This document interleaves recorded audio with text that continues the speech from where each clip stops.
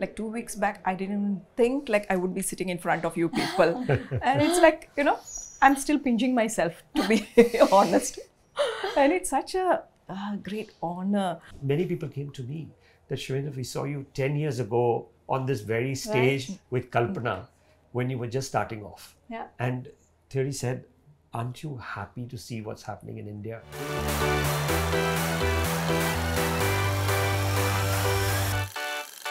Jalaja ma'am, Shivendra, it is such a pleasure to see you in Cannes.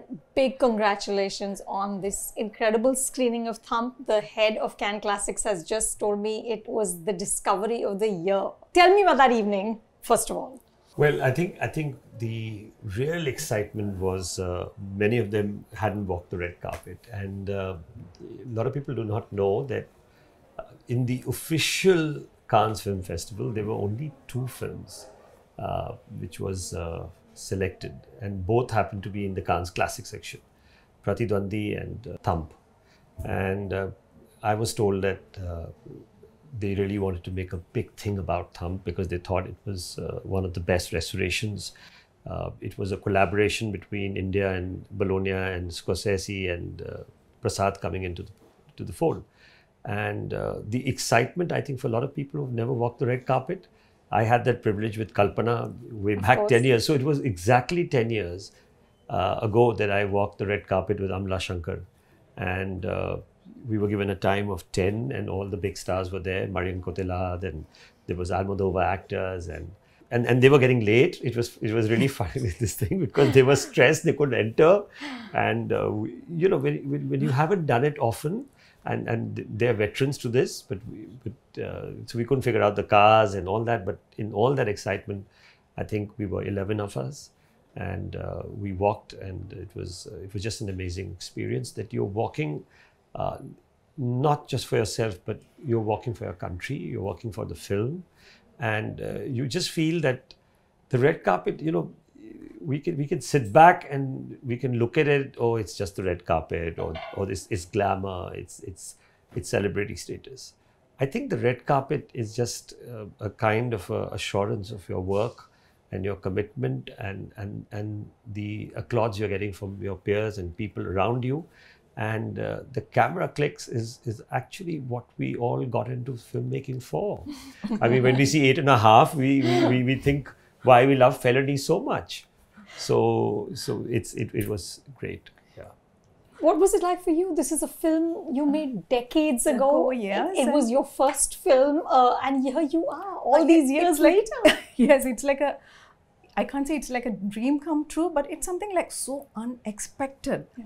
And it's like debuting in Aravindan sir's film itself is a great honor for me. Then like after that 44 years, then it's been selected thanks to Mr. Shivendra, and getting into the classic section, and then you're coming down here. Like 2 weeks back, I didn't think like I would be sitting in front of you people. And it's like, you know, I'm still pinching myself, to be honest. And it's such a great honor. I would say it's a blessing from God that I got this opportunity to work in the film, and I should thank Venu Chatan, that's Nadumudi Venu, who gave my picture to Aravindan sir, and that's how I got cast in this film. And of course, I should thank Mr. Ravindran Nair, who produced the film. So it's like, I have no words to describe my feeling. It was like, as he said, on the red carpet, I'm so proud that as an Indian, and then like from Kerala, I think we are the first Malayali actress to grace the, That's amazing. wonderful. That's amazing. It's amazing. It was like wonderful. Rasul Pookutty had said, you are the first Malayali actress to walk the red carpet. So it meant like, oh my goodness, it's something which you can't put a word to. Yeah. It's like we are on cloud 9, and I walked with all of them, and my daughter was also here. So she's an aspiring actress. So it's like, you know, for her, it's like a big moment. And for me, it's like, I am like, still it's like not sunk in. Like, did I really walk? We were all like in a you know hushed in. what's amazing is that this film was, of course, Thamp was shot by Shaji and Karun. Yes. And his film, Swaham, was actually the last Indian film we have had in competition And in Piravi 1994. won. Yeah, And Piravi won. You know, So, it's so Malayalis have done us proud at Cannes. Thank you so much. Tell me, you know, to set context for people who might not be familiar with Aravindan's work, right? What made him so great? What made him as iconic as he was? And what makes this film as great as it is? I think yesterday we had a fabulous screening, and people came out of the theatre and they said, we did not know this part of the world. We didn't know this kind of cinema in India which existed. And that really brings you to notice that you're exposed to Ray, you're exposed to Ghatak, you're exposed to Mrinal Sen, you've seen the popular cinema all around you. I think Aravindan is a very unique filmmaker because he puts you in a very meditative experience. He's almost dealing in magic realism, which is very unlike any other filmmakers, because there is a very personal side to the film, but at the same time he uses the technique of cinema verite and documentary style, breaks the narrative, but at the same time it's so simple, set in this rural folk culture of Kerala. And he evokes, I think if there is anyone who evokes human passion and human nature, and the way he deals with his surroundings and the people, and you really can't figure out at times that who's an actor and who's a natural person. This sort of blends in that. Absolutely, which is why I have to ask you, what was it like to shoot this? Because it is impossible to tell, you know, that these are the professionals, and because everyone seems like they're not professionals. No, not you know, that yeah. he's just put his camera there and he's recording life as it is. As it is, yeah, because it happens like the circus comes to this rural village, and like I'm part of the village. So like when they come in there, we are all in awe, thinking, what is this? The first time a circus is coming down there, and you should see the expressions on the people's face, because it's like new for them, and those are the local people who had come to watch the circus. And of course, few of us, being a debut thing, it's like, you know, am I right? Am I wrong? So, and Aravindan sir is like such a soft-spoken person. You know, he just gives you the direction. He just says, okay, you have to look there, you have to look here. And I didn't have any dialogue in the film. So that was one blessing, I would say, because, you know, you're like, you might mumble your words for the first time when you're in front of the camera, but I didn't have any of the problems. You're just like walking up with some clothes, wet clothes, coming up and then looking at a guy who's sitting there and things like that. So all these are expressions. So he just gave me all the full descriptions or like details of how and what to do. So everything was done, and like as you said, I'm meeting both of them, Shaji and Karun sir and Aravindan sir, for the first time. So it's like, and I was so, actually when I came for the film, to shoot the film, I was so excited. I was not thinking that I'm going to be an actress. More than that, I was just like an outsider coming to the set. And the thing, when I saw Bharat Gobi, and it was like, you know, it was a big moment for me. The first time I'm seeing a national award winner. Yeah, that was what I was feeling. So how natural he was. You were like an admirer. Yeah, because then, like, you know, I didn't even dream that next, after a few years, I would be doing a film, Yavenika, with him, and he's the tablaist who like sort of abuses me and kind of thing. So I was like, I didn't even know that I was going to be acting opposite. And when people ask me, how do you act? I said, you see, you don't have to act. When you're with him, he does his work and you naturally react to it. So it's very natural. You're not like, you don't have to be hard, you know, put on something. I don't know, it just comes out of you. So it's like, to work with such an artist, it's like, he's almost like Robert Bresson, you know, in many ways. I was going to say, he's because the like close-ups of the faces, the, you know, and just such a few lines. So he was deeply influenced by Buñuel, and it is so ironic that the film was screened in the Buñuel theatre with the director he loved.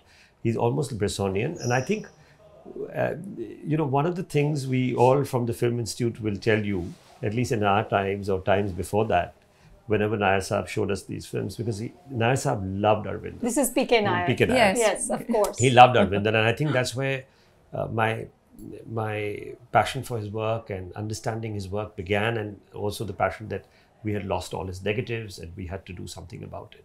But what was interesting in the institute is that when you're learning filmmaking, you're told how to say action and cut and all that. Aravindan would just touch, you know, when he wanted to say action, and he would touch the camera from back. Yeah. So we and don't, he would, we don't hear this. How do the actors know? You know, so they just stop. It just, you know, he just do it. Yeah, he would just touch you like from the back. That it means action the or it clap means will be cut. there. Yeah. So we are not like, we won't be like, you know, the... Correct. Correct. He almost allows you your space and your form. He himself is in a meditative way. Yeah, very much. Yeah. You have that spiritual kind of feeling when you work absolutely. with him. It's so silent. You know, everybody is like in a...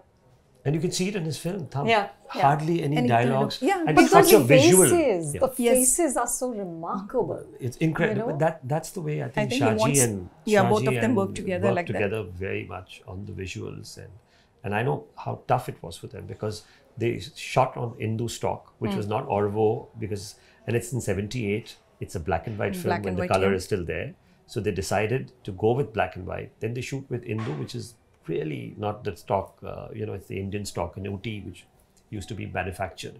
It had the contrast levels were, the outdoors were uncontrollable. Yeah. They shot on this very, very tight budget. And, but look at the kind of films which came out. And I think I'll give that credit to K. Ravindranathan Nair, the producer. Anu, he's the producer who's produced maybe 9 to 10 early new wave films. He's the producer who produced Eli Patan, which is Adu's film, and some 4 or 5 films of Aravindan, and it's just amazing the kind of, he's a cashew nut trader, so, and he lives in Kollam, and he's supported How These wonderful. kind of films. Yeah. Yeah, Patron I of mean, the can we do arts. it now? that is... Can we as filmmakers do it now? No way. 4-page script. He didn't even have a script, Aravindan, right? 4-page script. And then to reconstruct the film while Based he's on it. shooting with a ratio which Shaji said 1:2. Explain what that means. It means that you only can take 2 takes per shot. Per shot. Yeah. So you have to be good. I mean, we can ask all our young generation today. More rehearsals were there. Like, you know, you just walk up so that every shot and every your frame and You have everything no is luxury. You can't mess up. No, you Because can't. they didn't have the luxury of stock. Yeah. I mean, Amitji says this wonderful line to me all the time, and he says, Rishida, and I don't know whether you know this story, but once he told Rishikesh Mukherjee that, can I take one more shot? And Rishida said, fine, you pay for it. So, Shivi, tell me, as an archivist, as a restorer, what was your biggest challenge with Thamp? I think the material itself. The biggest challenge was that we were dealing with a dupe negative which was made from a print. So if viewers do not know what a film print is the print which used to play in theatres, and well before, not so far away, 10 years ago, we now think of digital because it swarmed us with all that. Yeah. But 10 years ago, and even today in parts of the world where the celluloid is still shot. So if you have a print and it wasn't a great print, you can make a negative from it. So there was a dupe negative lying at the National Film Archive, deposited by Shaji Karu, thanks to the producer, many years ago. And we had a kind of tried all the other archives around the world, and this film was shown in many festivals, and we couldn't track much of the material. There was a Japanese print at Fukuoka. So it took us a long time to track that, then to assess that. We had to repair the film and then use scanning methods. It was scanned in Prasad. We began the restoration in Prasad, and then we did half the work in Bologna, which is grading and mastering and a lot of other work. So we got 2 collaborators to work on that. I also spoke to Sai Prasad and got him on board as one of the funders on the film. But the challenge was with the sound also, because Aravindan was so intrinsic in terms of using small sounds of the village or the performers. And you know, when you don't have the source material, when you don't have a sound negative or separate tracks, then you are relying on a print. And the print has its limitations. So we had a lot of work on cleanup. And at the same time, being absolutely purist, the way the film should be restored, even in those days, Anu, when we used to see a new print, there were scratches, there were grains. It was never perfect. It's but not that's like the beauty of film, right? Yes. It's not like how we see it now. Yeah. So the whole ethics of restoration is that you keep that intact. You keep the grains. You've got to bring it back the way it was when it was first released, and not the way you think now it's going to be like. Yeah. And I think that's what we were successful yesterday. When people saw it, they were able to connect of that time, that period. And that's the beauty about restoration. So I think the challenges were many. Always challenges are also funding, because when you're dealing with not a popular film, and you're dealing with a film which is 44 years old, black and white, and not plot driven in any way, barely any dialogues. Yeah. So it's not an easy sell. Not at all easy. But as a foundation, Anu, we are doing a Manipuri film, we're doing a Oriya film. The whole idea of having a foundation like ours is to do those which really don't get a chance to find its way. Yeah. And it should be done with the artists involved. And we are very proud that all of them came for the festival. We don't want to be showing films without them, because the restorer is just the fact that we are bringing it back. We don't have any claim, or we don't have anything. Restoring has to be done as a passion and as a work which we bring it back to the public. It's finally we are bringing them back. So they need to take the film forward. And I think the accessibility and then where the film goes is very important. And we are in talks about releasing the film, and that's been my focus, that to re-release these films, even if it means few shows or few ways of people seeing it, and then of course it finds its way onto OTT channels and whatever. But let the festivals get over, then we'll find it. It would be a great thing, because like my daughter was saying, like, even she was saying, like, I couldn't see the film, so we didn't have a print of, we didn't get a chance to see it. So yesterday when she saw it, she was saying, Amma, I can't just, I don't know what to say. Yeah. It's such a feeling, because like seeing the black and white films, these children, they just see all the color films. So it's like seeing a black and white film, that too with a director of this caliber. So it's like something, and like I feel so honored, like I'm so blessed. Even my contemporaries used to tell me that, Jalaja, we are envious of you. I said, why are you? I said, no, you got to work with Aravindan sir, Adur Gopal sir, like, Paradan, Padmarajan and KG George, because Yavanika was, so these kind of legends or icons of Malayalam film industry, I got to work with them. So they are jealous of me. I said, like, I don't know how I got them, but I really feel so blessed that I got to work with such directors. And like, as he said, like Mr. Ravindran, he had, if he was not there, I don't know, like we would get these kind of films. I mean, the amount of philanthropic work he's done. I mean, I just got all the negatives, photographs of one photographer who's like the Nimai Ghosh of Kerala, Balakrishnan. He's also no more. And then when I asked his son, he says Rabindranath Nair gave him a camera, gave him everything. Oh, wonderful! It's, I mean, like silent. We have not seen. We have silent angels of cinema. And I just before coming, I did a Zoom call with him. I wanted to tell him, because he owns theatres also. Right. And first thing he said is, I'm now obliged to you. Naturally, we all are obliged to him. No, I don't think in that way. No, but we really feel, because I was so moved, because we are finally students of FTI. Okay. I mean, we can never shrug that off in whatever we achieve. When that comes, we think of PK Nair, we think of the archive, we think of the films, because finally we have learned from these great masters, and we want to give back that. So I think it's just that the joy of watching yesterday for me on the screen was like I was back in the institute and PK Nair was there. How Oh, lovely. it's That- beautiful. that's- It's like for That's us, like so it's That is, yeah, that, it's you so know, you become a kid back again, you know, and that's what Really- exciting. Yeah, because you Yeah. want to restore because of the fact that you're so passionate and committed to that. yeah, that's true. And Well, I remember, Shivi, in your film on PK Nair, Celluloid Yeah. Man, there is a moment when, I can't remember if it's him or somebody else tells this story about Aravindan coming to FTII, waking up PK No, Nair. that's John Abraham. That's John Abraham? Yes. Who came? yes. Oh, and he woke him up in the middle of the night. And they went to the theatre and they screened the film. Yeah. That's Gospel according to St. Matthew's. It was Pasolini's film. Right. And he got off of the train, John Abraham, because it was in his mind and head, you know, and he he wanted had to to see see it it. that Oh, night nice. itself. And Nair Sahib showed it to him in the Yeah. middle of the night. Yeah. Okay. I mean, Vinod himself says about Breathless. Absolutely. I mean, that generation Of I don't think filmmakers. I think. Yeah. KG, rare KG breed. George or all of them, Yeah, all of they them all are- talk about PK Nair, and I think what India lacks is when we are talking about restoring all these films and talking about that, we lack Nair Sahib. Yeah. We lack because I think he knew so much about each and every film, each and every scene, each and every reel.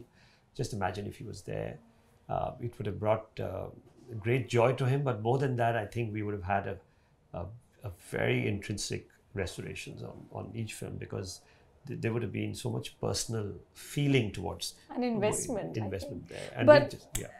Shivi, I want to end by asking you that there now is at least conversation about restoration. There is media exposure for these films. You know, the government has announced a very, very sizable package for restoration. Are you hopeful? I mean, we've lost almost 90% of our silent films. How are you feeling about the state of restoration in India? Yeah, I think one that I'm delighted because we started, you know, if it hadn't been for Film Heritage Foundation, where we brought, you know, right from Celluloid Man. Actually, Celluloid, you know, I know it's a circle. It's PK Nair actually who began my journey, and all this which is happening around is thanks to him, which is somewhere You're taking his legacy forward. yeah. Yes, that's very true. And this is what he was waiting for. You know, when I know that when people were offering him money, you know, that we could take care of you in his last days, he was saying that could they just restore a film with that money? You know, that was his passion. Oh my God, I got So I think in these, right since we started the foundation in 2014, we were able to evoke that kind of passion towards preserving, more importantly, and then restoring. And Tisha and I worked on the National Film Heritage Mission, the document, which is what is the government of India is now implementing. So we wrote that mission, and I'm very happy that that mission is finally seeing its way in the restoration. But the important thing is, I know how you're going to restore it. Film Heritage Foundation is very committed in its way, and it takes a long time to restore one film. This took nearly a year because it's like making a new film. Yeah. And I always believe that there is the original version and the restored is another version. And you have to get in like the filmmaker. And you have to see yourself how Aravindan would have seen. And then it's a very complicated and very intrinsic and it's a very detailed kind of a work where you have to be very careful that you don't spoil the work because people today are going to judge Aravindan by seeing this restored film. Yeah. And that's how it's important. It's so delicate in many ways that you could literally, you know, by having the wrong grading or wrong way of looking at it, removing something, you can change. So I'm delighted in many ways that so many things are happening and India has moved into this entire realm of new preservations and new restoration. But my worry is that I hope it's not another, you know, volume kind of business because it has to be quality. Restorations are painstakingly intrinsic and it takes a long time to restore a film. And you need everyone from that team to work together to create that. Like how you would make a film. It's the same way. It's the team which makes. We are going to do some interesting stuff around different parts of India. But we know that just by doing a few of them, it takes a whole year. Yeah. The work begins a whole year. So I think what I'm more than happy is that today, India and the world around knows how important and committed we are towards film preservation and restoration, which was not there since when we started. We really pushed it. The film, we were going across, and I think people like Martin Scorsese and Christopher Nolan coming to India and to support us. That's a big really thing. helped. It's a very big thing, So they took it out, and yesterday Thierry was saying that he said, I was watching the film, and then he came right at the end and he told me that I'm so happy. And in fact, many people came to me that, Shivendra, we saw you 10 years ago on this very stage with Kalpana when you were just starting off. Yeah. And Thierry said, aren't you happy to see what's happening in India? This was his answer to me. Okay. Yeah. He said, aren't you happy? This is what you wanted. But don't give us too many because we can't handle it here. so I think that said it all. I mean, Peter Becker of Criterion told me the same thing. And he said that I'm so wonderful that I feel that India has arrived on restoration and preservation. And it's really... The conversation has gained momentum. Absolutely. I think wonderful. Yeah. That's wonderful. I think the one thing which I'm disappointed is the fact that that both these films didn't get that kind of media attention in India. Thamp and Pratidwandi. Because the Indians, or in India media, they couldn't figure out what films are in the main section and what films are not in the main section. And they're going after the there ones... there was a huge propaganda for certain kind of films, which is fine. But these Pratidwandi and Thamp are both in the main section of the festival. And they were both selected. And there's a huge competition on that. You can imagine every country sends 5-6 films. Yesterday he was saying that. He was saying 3,000 films. Wow. And to get selected out of it, NFI itself would have sent a lot of number of films, all the Ray films they sent, and they picked up, they sent I think 10 or something. I'm not sure. They have a panel which chooses the best restorations, the best discoveries and thing. So I wish the media would have given the recognition. Finally, Aravindan, it's not us, it's Aravindan and Satyajit Ray would have got that attention. Well, they really we will deserved do our it. best. And they absolutely, Yes. oh my God, it would be an honor to bring attention to them. Yeah. But we will do our best and thank you. Thank you, Anu. You've begun something very important, and again, congratulations. Thank you, so Anu. much. Thank you. Thank you. Thank you.